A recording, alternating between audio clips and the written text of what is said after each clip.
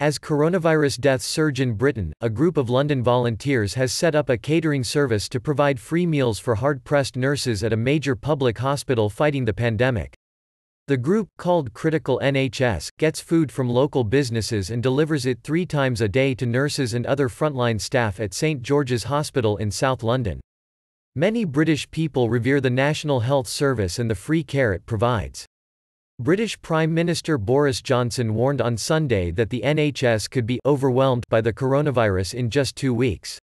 As of Sunday, 281 people with COVID-19 had died in the United Kingdom. The government said there are 5,683 confirmed cases, with London hardest hit. Critical NHS, the volunteer group, was set up on Thursday by husband and wife Niall Barrett and Janaki Demal, who were responding to an appeal from a senior nurse at St George's to drop off a box of biscuits or something the staff can snack on. "Our first run was 20 pizzas," said Barrett. "The nurses loved that, they were so appreciative. And then it kept growing and growing." Barrett and Demal, who run a golf travel company, were quickly joined by 2 part-time coaches from Battersea Ironsides, a local rugby club. Other local people have offered to drive, donate and run the Twitter account. A crowdfunding account set up on PayPal raised £22,000 $25,500 in just 4 days. Barrett said many nurses were too busy to buy food, or found their usual eating places had closed. Local pubs and restaurants donate meals or sell them cheaply.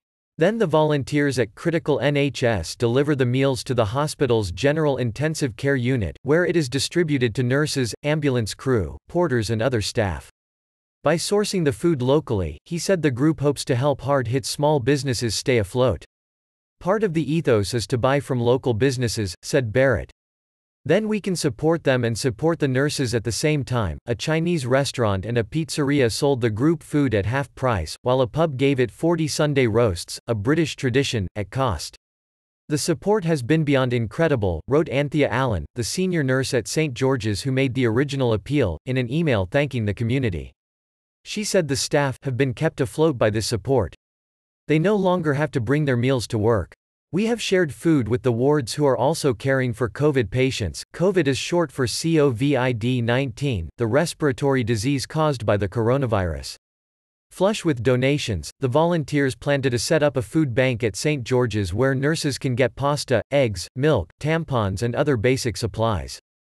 Last week a video on social media showed an exhausted nurse driven to tears after finding shelves bare after her shift at a critical care unit in York. Critical NHS is also earmarking money to pay for hotels for nurses who can't get home between shifts, and said it had received requests to extend its services to another London hospital. With over 9,000 staff, St George's University Hospitals, the NHS trust that runs the hospital, says it is the largest healthcare provider in southwest London. At the back of its sprawling grounds in Tooting is a special unit to deal with cases of the coronavirus.